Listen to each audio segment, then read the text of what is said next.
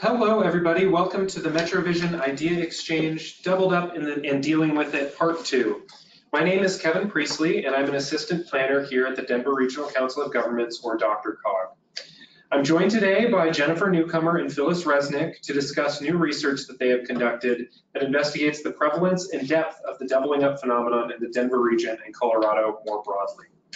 I think we're going to have an excellent discussion today, and while we may not provide definitive answers to untangle this wicked problem, I hope you listen actively and help us develop research questions for Shift Research Lab and the Colorado Future Center to consider as they carry this project forward. Here's our agenda for today. I have a short set of announcements to run through and some background information about doubling up nationally to set the stage for our presenters. These announcements are available as PDFs in the handouts pane of your GoToWebinar panel. And after I get through my little talk, I will turn it over to Jennifer and Phyllis. So moving on to announcements, DRCOG's Way to Go team is preparing for Go-tober. Go-tober is an employer-sponsored challenge to encourage employees to try new, fun, money-saving, and stress-reducing ways to commute to work while competing against other companies for glory and prizes. Company employees are challenged to commute in new ways, think walking, biking, riding transit, or carpooling, as many times as possible in October, and to track their trips online. Company registration is open now through September 6th. Applications are open for DRCOG's Fall 2019 Citizens Academy. Through the 7-week course, the Academy exposes participants to important regional issues like transportation, economic vitality, housing, civic engagement, and more. Each course includes weekly 3-hour sessions consisting of lectures from local subject matter experts, small group interactions, and networking opportunities. In addition, participants develop individual action plans to put in place upon completing the Academy. Those interested in applying should do so by 5 p.m. on August 23rd. AARP, DRCOG, Lifelong Colorado, and Rose Community Foundation are looking to invest in creative projects that help older adults remain and thrive in their communities. We are looking to fund projects in 2 categories. One is a community or organization interested in completing a baseline assessment of age friendliness, including the development of a community-wide action plan based on the findings of the assessment. Or the second category, a community or organization that previously completed an assessment of age friendliness that wants to implement an action or strategy identified during the assessment and planning phase.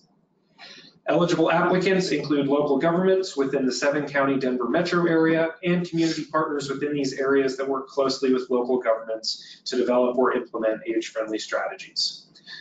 The maximum award is $5,000 per project, and applications are due before 5 p.m. on Wednesday, August 30th. Contact Derek Webb at dwebb@drcog.org for more information. With the generous support of APA Colorado, 1 AICP credit has been approved for attendees listening to this session live only. You can use the event number on the screen to log your credit on the American Planning Association website. Finally, we will accept questions through the questions pane on your GoToWebinar control panel. Please submit questions at any time during the event, and I strongly encourage you to submit questions as they come to you to allow us to move seamlessly into the question and answer period. In addition, we will use GoToWebinar's polling features several times during the event today, mostly to tee off presentations, but also to offer you some time to reflect on your community and local government. To get used to it, we will start our first poll, which just simply asks where you're attending the webinar from today. And we will give you 20 seconds to answer that poll.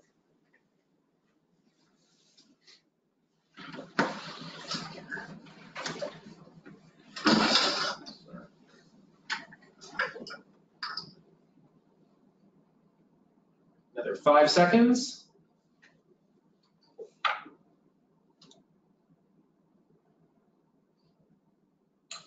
So unsurprisingly, most people are from the Denver region. However, it does look like there's a pretty good group from other parts of the United States, and so and even from outside the United States. So we hope that the conversation today can help you out wherever you're located. So with that, I will enter into my setting the stage for our presenters today. So simply put, doubling up is when more than one household occupies the same housing unit. HUD has a more technical definition, which you can see on the screen. Anecdotally, there are two incredibly common doubling up narratives in the United States. The first occurs when a person migrates to the United States to live with relatives or friends while they get their feet underneath them. My great-grandfather, for example, immigrated from Ireland and moved in with family in Chicago before he eventually saved enough to move out, rent, and eventually buy the home where my grandfather was born. The second story has emerged a little bit more recently. Think a young person who moves back in with their parents after graduating from college and before or as they're entering into the workforce. Typically, we consider doubling up to be a temporary condition where one relies on the goodwill of friends or family to earn income and save for a place of their own.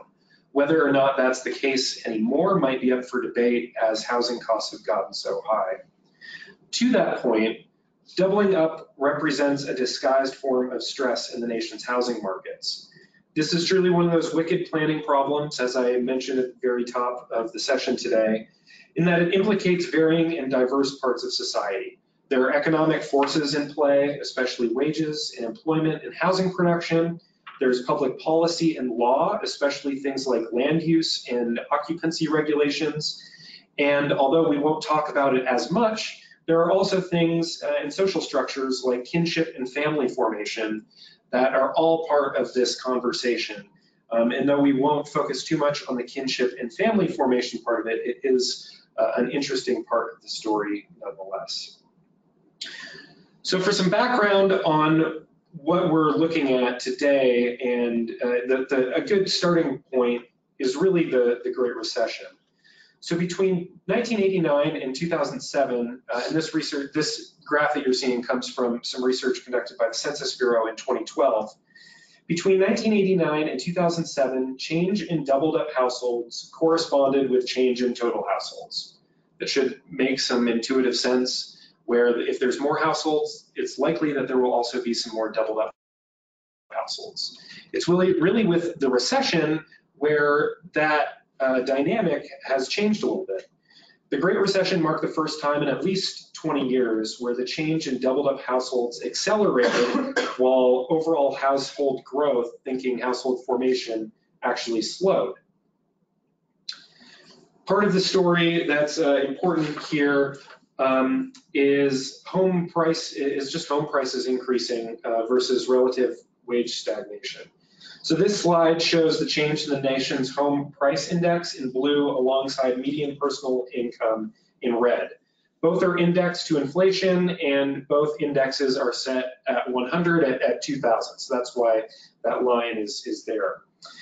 Since that time, home price growth has exceeded relatively flat income gains, and homes have gotten more expensive while the average worker likely hasn't seen their income increase to a level where they can afford those growing housing prices. It's a big part of the story.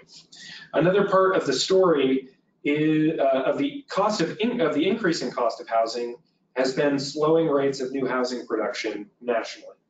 So this slide shows monthly housing production and the National Home Price Index indexed to January 2000.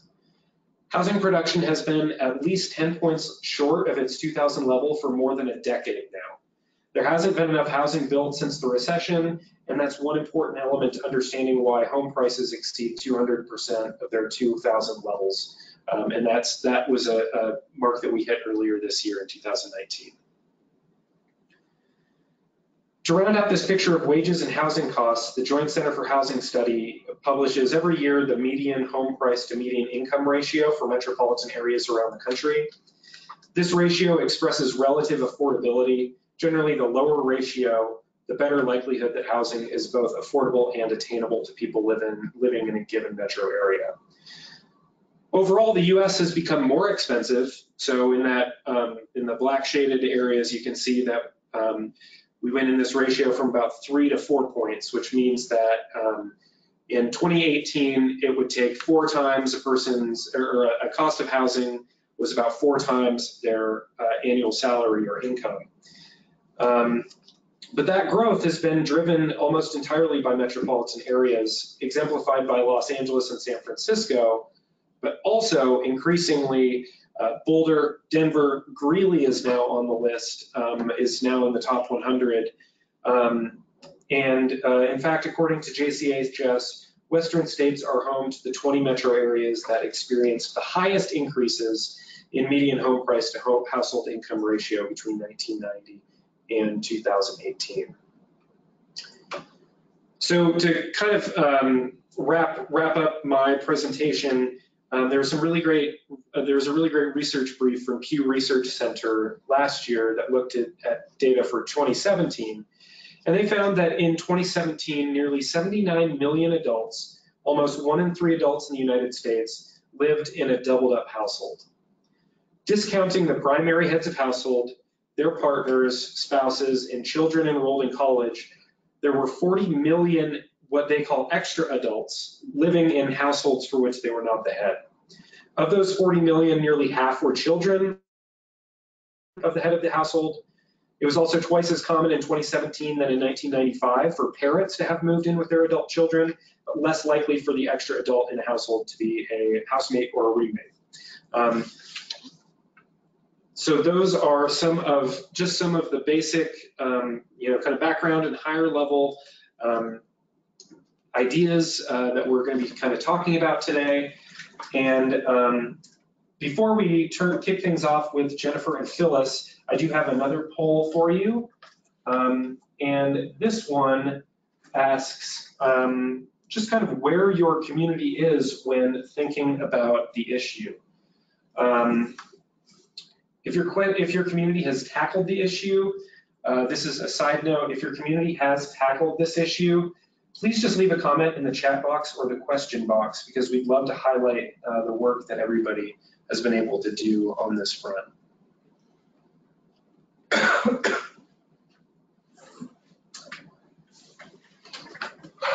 So we will give another 30, let's give a little bit less than that. Let's give another 15 seconds before we turn it over.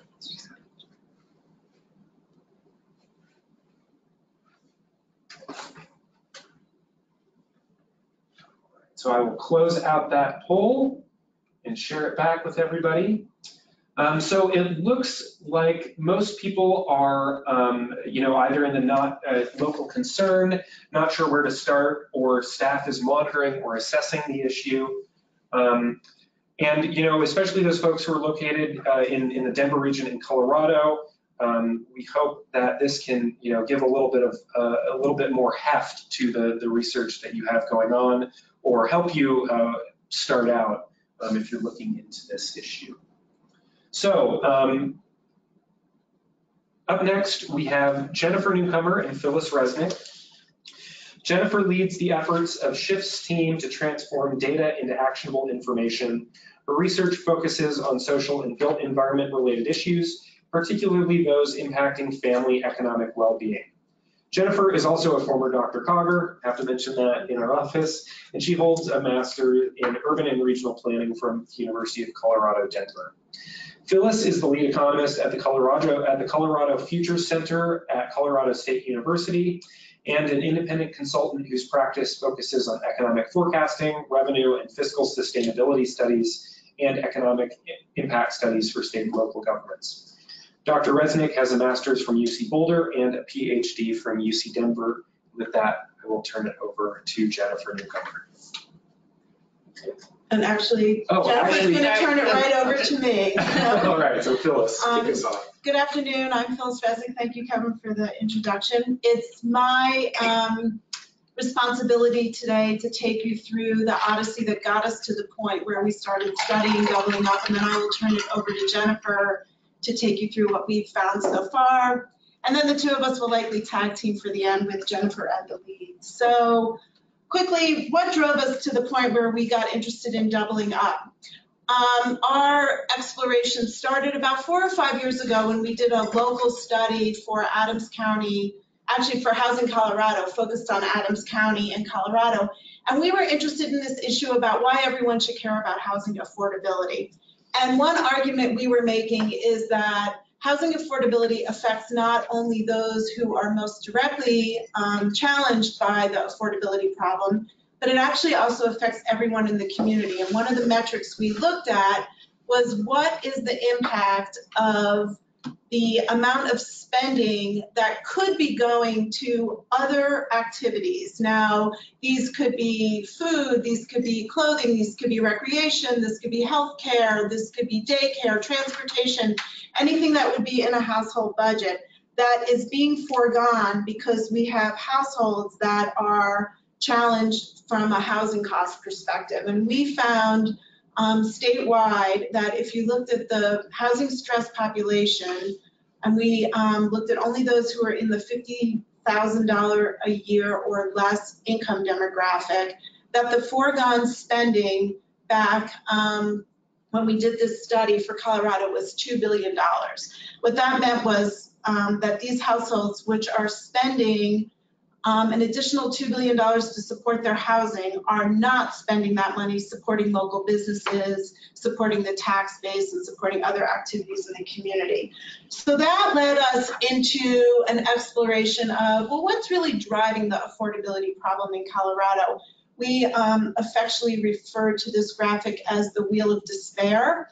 It is the lead graphic from a study that is also on the SHIFT website looking at the factors impacting housing affordability in the metro region and statewide. And this grew out of our contention that we here in Colorado were sort of missing the big picture. We were very quick to blame things like construction defect legislation or one other maybe low-hanging fruit, but really that it was a mosaic of impacts that were causing our affordability problem. If you go to this study on the website, you'll find a little sort of pull-out sheet on each one of the areas that are in the small circles around the wheel. But what I want to focus on today is that more than anything else, housing is a market like anything else, and so it's impacted by supply and demand. And so we went back and we looked at what had happened to supply and demand in the region since the year 2001. And let me kind of define what's going on here a little bit. What we found was that we have this kind of crazy term here in the legend called housing seekers. We looked at the household forecasts and history from our state demographer's office, and we used some analytics to tease out what we thought were households that potentially might like to demand their own unit if there were a unit available for them. This grows out of the notion that the Census Bureau defines a household as all the sort of individual people or family units living together under one roof. So therefore, there cannot be a true excess of what we call kind of housing seekers to housing units. You can't have negative vacancy rates. But we kind of had a suspicion because of what was going on in the market that there was this hidden issue around the fact that people were living in situations that if there were a unit that was appropriate for them, they would in fact move into that unit.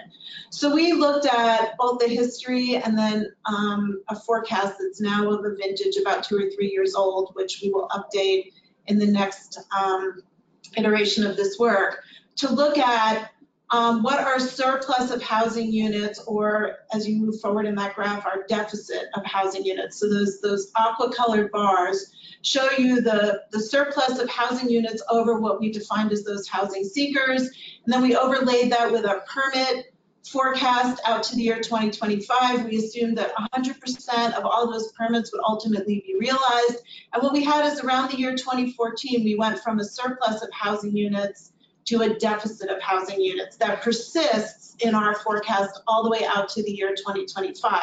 What that means, if we're right about this notion of housing seekers, is that we don't have enough housing units, and we're not projected to house everyone who would otherwise like to have their own unit. So tuck that in the back of your head. That was sort of our first clue that there was something going on with more and more people living in doubled up situations. We then went and redid that study around that $2 billion in foregone spending. And what we found is over time that number of foregone spending has remained constant, but the number of housing units that are defined as cost burden actually declined from 2006 to 2017.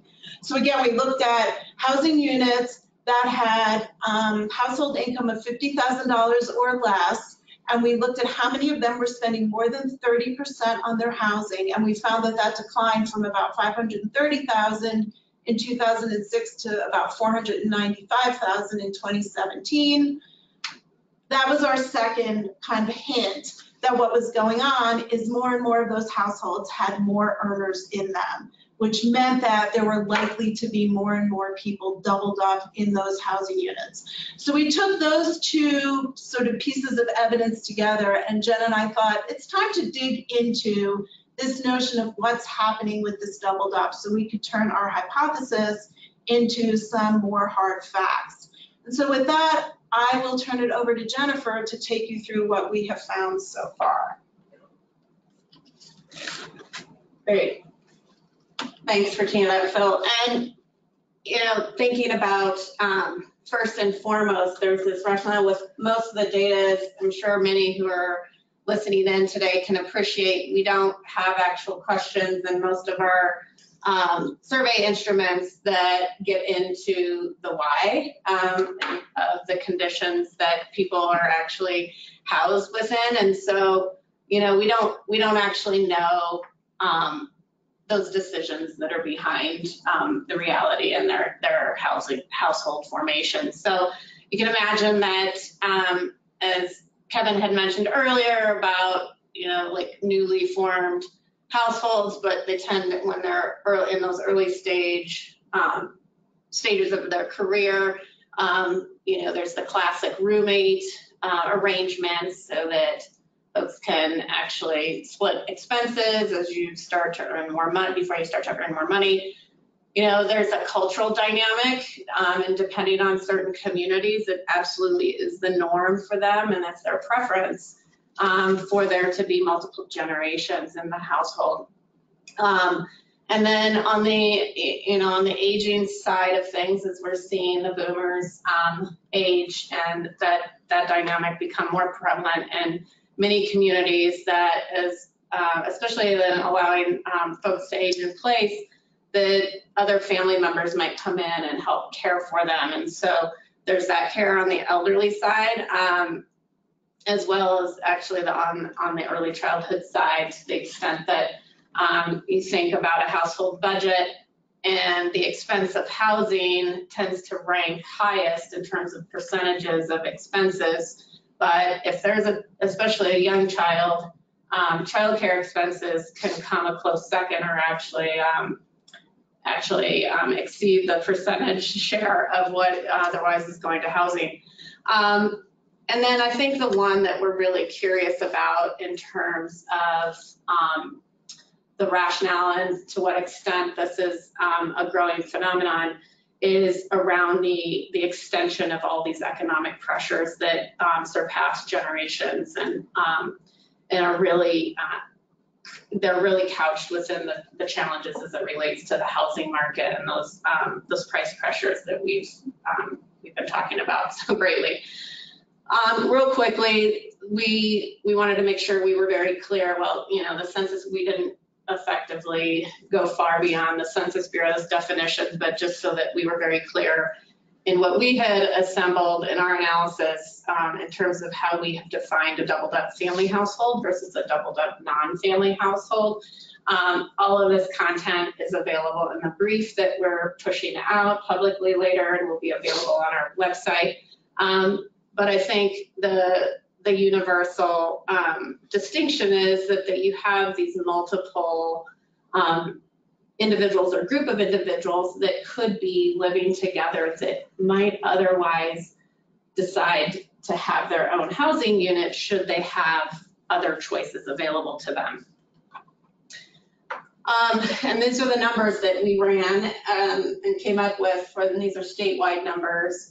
We don't have specific cutouts for the Denver metro region, but we do have them defined at the Puma level should subsequent cuts be interested, that folks would be interested in seeing those. But statewide, we're looking at about 560,000 households that are estimated in 2017 to fit these doubled up definitions. And we've broken them out by the family versus non-family.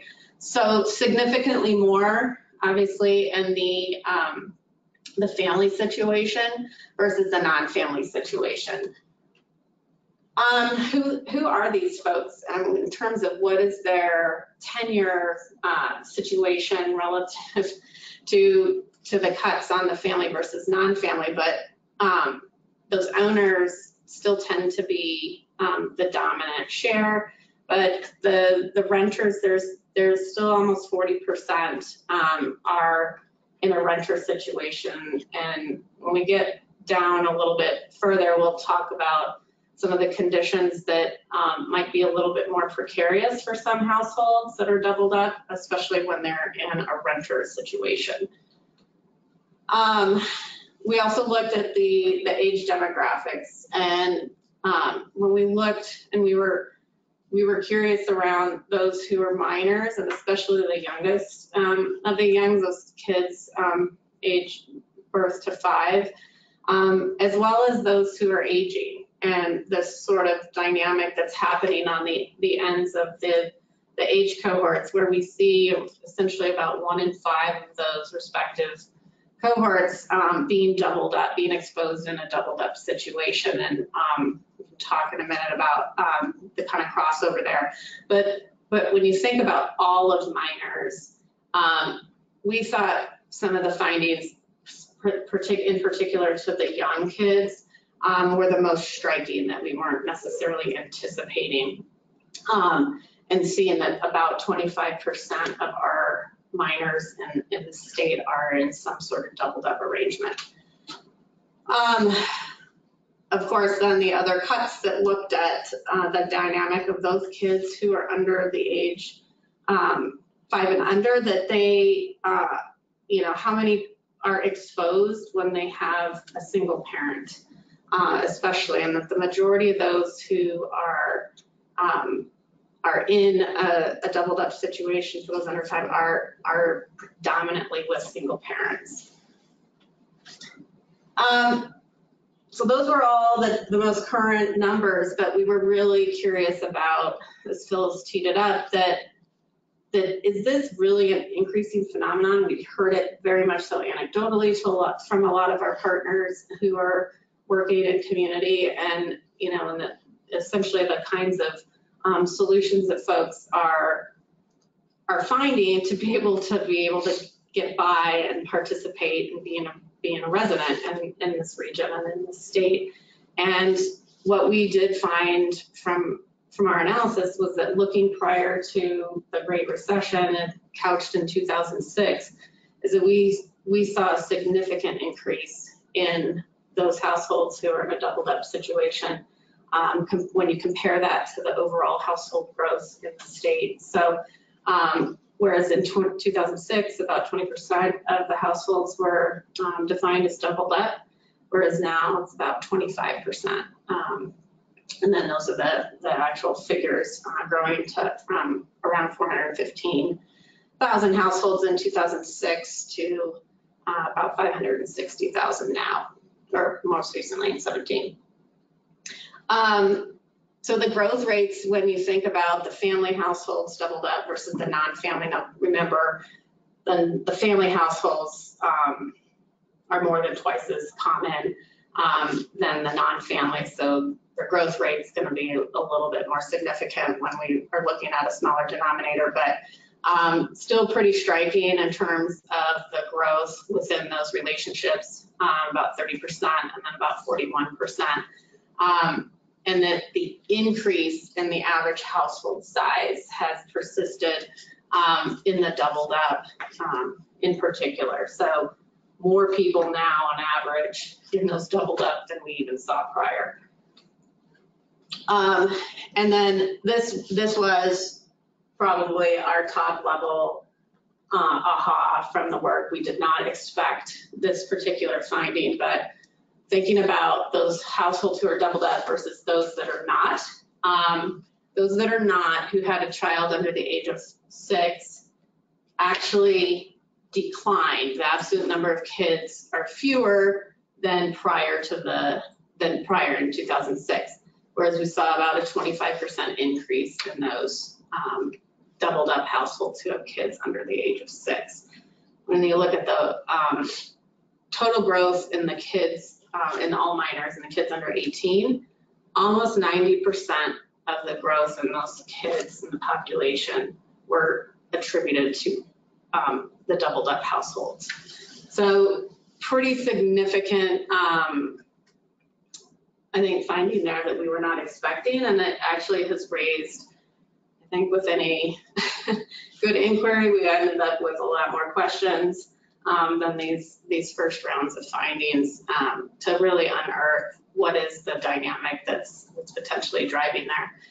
We also looked at the relationship here as it relates to the head. This was defined based off of the head of household who was answering the survey, and that share of total households by generation, how they have moved over time. So, you know, you can see how millennials have been maturing and forming their own households. So, you know, fewer situations where they're doubling up now than prior in 2006.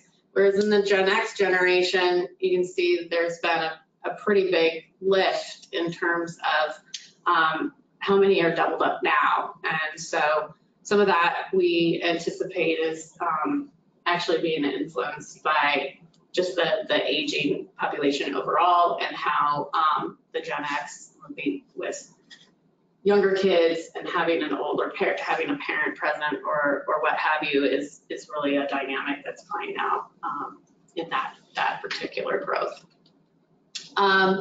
So thinking back, as Phyllis had mentioned before too, is thinking more holistically about what are the real drivers that are influencing folks to double up. And when you think about, this is the most recent breakout that comes from the self-sufficiency standard that's developed every couple of years for the state of Colorado. It's believed that it is a more holistic and realistic accounting of what it takes to get by economically without any public or private supports. It's way more comprehensive than you can imagine that the federal poverty measure is, that doesn't account for true cost increase in the whole kind of household basket of expenses. And so here, this is looking specifically at a 1 adult, 1 infant household. Happens to be specifically for Adams County, whereas housing is now in 2018, which is the most recent report, takes about 29% of that household budget to accommodate housing. If you have a child, and in particular infant is the most expensive, but if you have a child and expect them to be in childcare, it is almost 27% of the household's income. So, you know, thinking about what it takes to get by and the realistic expenses that a household is facing now, you know, there are very real pressures to be able to figure out where there is housing, because that housing relationship there, that housing expense relationship right there is we would argue is actually pretty conservative, I guess, because that's only a $1,350 a month payment off of that income. And so, and then if you expect them to pay for childcare in addition to that, I mean, people are having to make really specific decisions to be able to figure out how to get by economically. We looked at the statewide, but we have everything cut at the Puma level. And so this was just a view for our, as well as our gut check, to see how those kind of patterns of doubling up were really playing out across the state. As you can see, as it gets a little darker, it's a higher percentage of the share of doubled up to all of households. And more discreetly, if you're within the Denver region, this is how it's playing out with a little bit of a zoomed in. You can kind of see Boulder up in the northwest portion there that's dark. And of course, a lot of that is attributed to a lot of the student population that is obviously has to get creative sometimes up there. But we do see the highest concentration, at least in the metro area, is that area just east of Denver that's in the split between Adams and Arapahoe County, that's in predominantly Aurora, where we see that highest share. That is also an area that we know is the target landing zone for refugee populations, and where we've heard a lot of anecdotes around creative solutions that households are going to be able to get by and have a roof over their head. So that's the essence, and we wanted to just make sure that we got this first set of findings, because we knew that there was a lot of these conversations being had right now, and knowing that we actually have a lot more that we want to look into. We wanted to at least get some information put out. That's why we've split this report up into two parts. And so to give you a flavor of what we anticipate coming for part two, and I'll just throw it out there, as Kevin mentioned earlier, please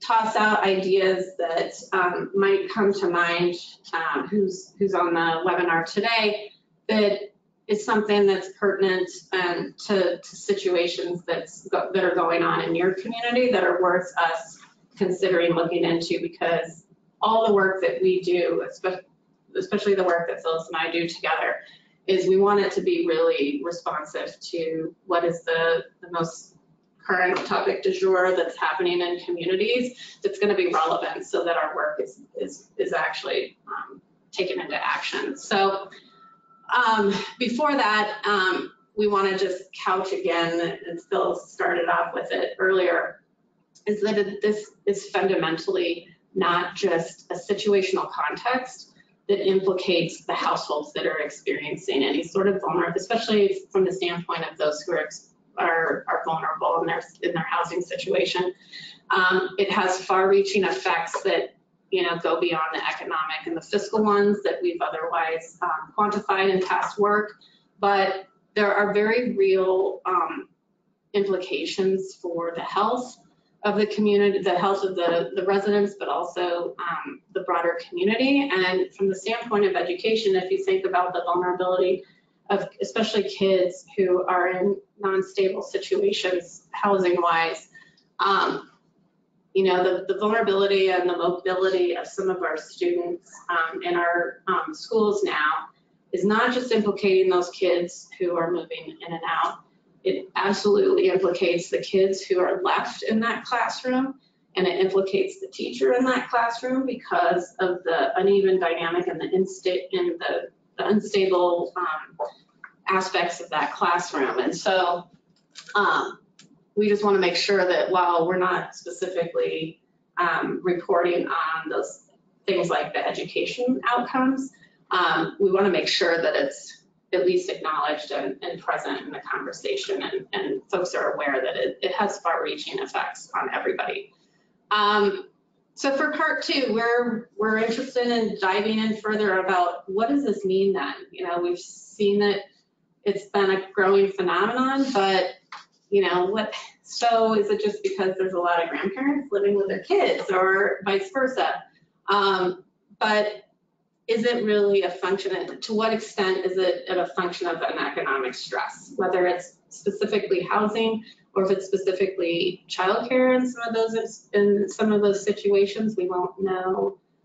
We don't know that degree of detail, but we will be testing as it relates to economic stress. And therefore, if we simulate essentially breaking up these households, to what degree could those then unique new households actually afford the median price home in this market? And then we intend to roll in some work that we've been doing over the years and are working on an update now on the relationship to the self-sufficiency standard and the occupational structure that we have in our state and in our metro that could actually support a stable housing situation. And related to the affordability piece, if we were to, if we think about the simulation of breaking up these households, to what extent are we seeing there to be potential real demand that is being masked now because of the doubling up phenomenon? And what does that ultimately lead into from a policy standpoint around things like how the HUD income limits are composed? Those are crafted off of the family median income. And when we see more and more families doubled up, theoretically, we would be conceivably artificially raising that median family income, and therefore potentially artificially qualifying more and more people for subsidized housing support that may or may not be who those folks were necessarily intended to be supported with that kind of policy. And so how does that potentially create a kind of hyper-competitive pool of resources for those who are really, truly in most need? So with that, we're happy to try to start responding to questions or what, and there's anything else that we wanted to wrap up on our end. Yeah, well, we'll move into questions. There are a couple right now. So one is, in looking at your numbers at all, how do they account for those kind of multi-generational preferences? If you have any information on like other, if it's like cultural preferences, or if you did a breakdown by race or anything like that with some of these figures. Yeah, we do have the segmentation for each of the individuals based off of their race and their ethnicity. And so I think we would want to, before we start to infer on our own accord what those are likely to be cultural preferences, I think we would need to do some ethnography and validation around some comfort levels of how we would define that to place those flags. But we did, when we pulled all the survey data, we did pull the racial and ethnic variables on those individuals in the household. So it's possible we would need more informant that would be driven by a variety of cultural bases that make that decision, that are core to their decision making, if that makes sense. Yeah. And to the first point in that question, we do know, and we'll dig in further to essentially who the doubled up party is. So we know, is it a grandmother? Is it an adult child who has moved back home for a few years to get their career going? And as Jen alluded to, our plan is to tackle the issue of taking all those doubled up households and splitting them to see what the economic conditions would be of those separated households. And so at that point, when we undertake that exercise, we'll go to look at that generational issue. How many of them really are grandparents? This morning we were speaking with someone and I said, if we look at someone or one of these households and the doubled up party is a 90-year-old grandparent, we're unlikely to split that one and say, oh, that 90-year-old grandmother or grandfather is likely to go off and get his or her own apartment. So we are going to take that more detailed look. We just haven't gotten the chance to dig into that yet. And once we do that, we can overlay that a little bit with some of the other data we have to try and get a better sense. We'll never know for sure though, because, as we led with, we don't ask that question, why are you living like this? So, we're gonna have to sort of infer from what we can tell from what we do know about these households. Certainly. For Metro Denver specifically, I don't know how much you drilled down to specific locations, but how much of the growth I don't know if you've run this, but how much of the growth do you think comes from the lack of housing stock versus it's part of the housing affordability challenge? How much of it is due to, I guess, preferences versus just general cost and limited housing stock? We haven't run specific summary numbers for the region, but we can certainly, I think we would expect to do that. I mean, obviously the region kind of sucks the air out of the state, right, in terms of the largest share. But yeah, I think that is something that, like Phyllis mentioned earlier, we will be updating that forecast that she walked me through at the beginning. Because, we've seen recently, right? We've seen some recent media releases that seems to be in certain segments, we might be catching up a little bit in terms of housing production.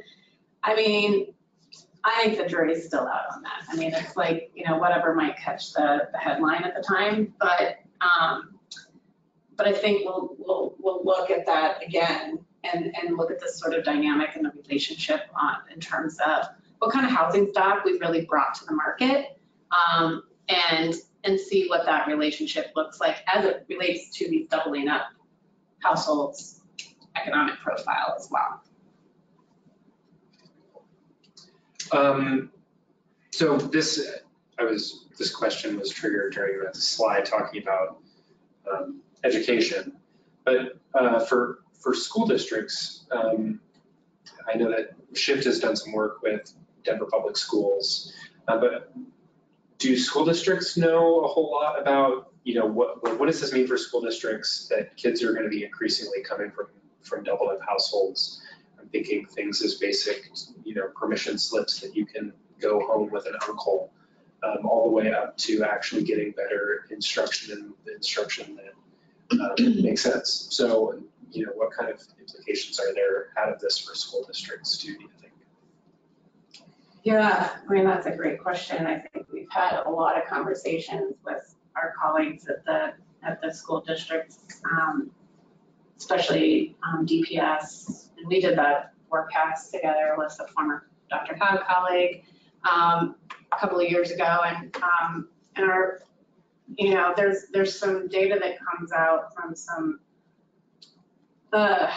conversations we've had with core public schools, and in terms of the turnover that is happening in some of the schools. You don't necessarily see it at the school, like the total enrollment level, the data that would actually be reported through, say, the district or the state. But in some passing conversations, as we're talking about this dynamic, especially I think there's huge implications, what you mentioned, Kevin, particularly as it relates to kids who are in renter situations and potentially in non-family doubled up situations where they might be particularly vulnerable if they're in if you would think about it, if they were in the secondary position in the house, the composition, and they're not directly on a lease, they're very vulnerable. I mean, and this conversation that Phyllis and I had this morning was couched in like a form of homelessness. And yeah, what does it mean from the standpoint of the vulnerability and their ability to stay in place and keep that kid stable in the same school?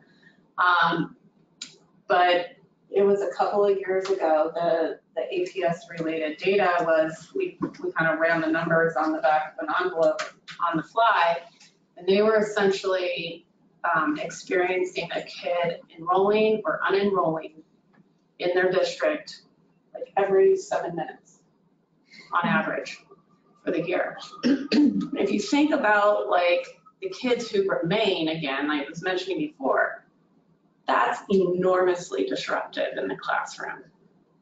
And, and what can you do? School districts, this is totally in their line of sight from everybody we've spoken to. And trying to figure out, school districts have fundamentally got to be part of the planning process and the pathway of development and redevelopment in communities. If the community expects it to support all kinds of families and relationships, especially having kids in the community. And so I would just suggest that there needs to be a stronger coupling within the planning process and the school district planning process to make sure they're in the best position to be able to support that community overall. Yeah, it was really similar, a similar kind of vein from school districts is that in a lot of this analysis, it looks like caregiving is probably going to be some sort of, it's going to be in the data somewhere implicitly, if not explicitly. I was just wondering if either of you could potentially speak to the caregiving economy, especially as it intersects doubling up. What are some of the kind of challenges of a caregiver, whether that's an older adult taking care of their child versus their adult child versus potentially one of the Gen Xers taking care of their older adult family member. Again, it's I think that there's an opportunity in the data to try and tease that out, again, because the question's not there, why are you living in a multi-generational setting? But I would certainly think that as the baby boom generation ages, we're going to see a lot more of this type of situation where an older parent is living with the nuclear family. It's possible also that, as Jen alluded to, there is a situation where the grandparent or some other relative is providing some childcare within the household. We're going to have to think through how to tease that out. I think one way we could potentially tease it out is through some of the income profile of each of the members of the household. We might be able to better understand if some of that is going on. I'm not sure that there's anything in the data that will, again, be able to tell us definitively. But we're going to do our best to, to come up with a methodology to infer a motive for that doubling up as we go through this exercise of trying to understand how many potentially unique households are living in a doubled up situation under one roof. Great. There's a question here about housing size into account. I did a little bit of research, but I can answer this. So the question is, do you take housing size into account? Generally, houses themselves have gotten larger every decade. So is there a sense that people are, renting out rooms because they have extra space, or providing that as kind of a benefit to family members? The stuff that I looked at right in the aftermath of the recession, part of that Census Bureau report found that 70% of all households doubled up in the United States were single-family detached housing units. And there is a lot at play there. You could go down an Arthur C. Nelson rabbit hole and that sort of stuff too, where, if there is less demand for large lot single-family homes in suburban areas, those could increasingly become affordable to people who combine incomes. So I'm just wondering if there's, if you could talk to that dynamic. Is there a sense that people are renting out rooms because they have extra space? Yeah. I mean, and do you want to talk too about, I think the whole homestead exemption and the influence for the aging population staying, but I mean, there's the swirling vortex of things, right? It's truly wicked problems with the vortex of policies. I mean, I think there's no doubt. We've seen some national stories also. I think there was a very prominent one. It wasn't Pew, it was it Zillow or one of the housing groups was able to mine their data and find that there was like an increasing prevalence of, say, married couples, young married couples who were taking on a boarder. And having a larger house would certainly facilitate that, right? If you have a one-bedroom house and you're a married couple, you're less likely to take on a boarder, right? If you have a couple of empty bedrooms, that aren't doing anything, all of a sudden you start to see a revenue opportunity there or an income opportunity. And so I think there's no doubt that that has probably facilitated it. But I also would go one step back and say, but would that be their preferred way to live? Or are they doing this because it's the only way they can afford to live in a house? And perhaps maybe because there is a mismatch between the housing stock that's available and those, households that are being put in a situation where they have to take on a boarder. Which leads us to what Jen alluded to. We have long ruminated on this issue of the old age homestead exemption that we have in Colorado, that in order to qualify for it, you have to age qualify and you also have to tenure qualify, meaning that you have to be age eligible and have lived in your home, I think, for 10 years. And so there's starting to be some anecdotal evidence that we'd also like to dig into that. And don't take this the wrong way when I say this, I don't mean it literally, but we're trapping older people in homes that maybe they would turn over if they weren't, trying to hold on to that credit. And so, maybe that's a good thing. So they have a home, it has an extra room, it provides companionship, it provides some income, but it also may be keeping people in homes that they don't necessarily want to be in, that are a little too much for them to negotiate. And so, again, this is going to be a very, very multifaceted sort of second phase of this evaluation. And we're going to have to dig in and see what we can overlay on each other and learn as we look more deeply at trying to discern motive for what's happening. How about this? My thought going into that is that economic distress is certainly going to be part of the story. It's hard to believe with what's going on in this region and with the time frame over which this phenomena has grown, that economic distress is completely not culpable in why we're seeing an increase in this phenomena. The issue is, to what extent is it economic distress, and to what extent is it some of these other phenomena that we've been talking about for the last few minutes? So we've got about 3 minutes left. I do want to, there's a couple ending announcements that I'd like to get to, but there's one last question. Interesting question, the woulds and shoulds kind of question. So would you think less single family zoning would compel more housing stock to be generated? Are there other sorts of potential planning tools in the toolbox that we could potentially employ to get more housing built? That's your sandbox. Oh boy, so loaded. Come on, the last one. Last one. Yeah, it's interesting. I mean, the Denver region and the state has obviously, we have the continued, we're going to persist, I think, to just be this very attractive market for a lot of folks to come to. And, historically, it's been the area where everybody wants their elbow room. We're kind of in the West, and therefore we have all this wide open space. And I will forever argue that, our problems are not necessarily parallel to these coastal markets who have historically had these housing price pressures. And what can we learn? Because they're not dredging land on their coastline to be able to create more land. I mean, we have land here. And that's not, I'm saying that in absolutely the epicenter of planning and smart growth needs and the whole bit, right? But I think there is, there's this challenge, right, in terms of the relationship between the market and its understanding of what consumer preference really is.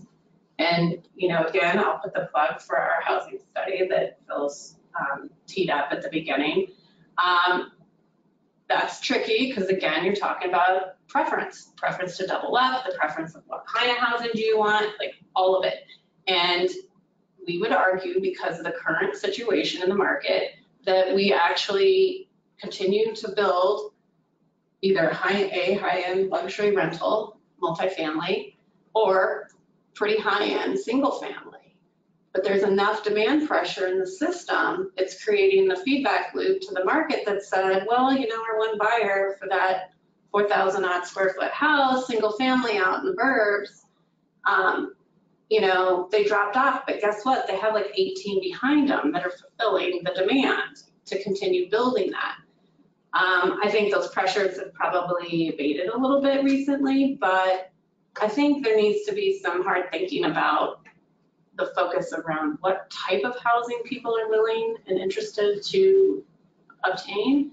And I think to put the piece, and this is not an area that we really explore, Phyllis and I talk about it just in our free time, but what is the intersection as it relates to climate vulnerability in this market, and what is the rational behavior that exists as it relates to, I mean, I'm sorry, even with doubled up households, who is paying for heating and cooling, probably in the future more cooling, of the 4,000 square foot house?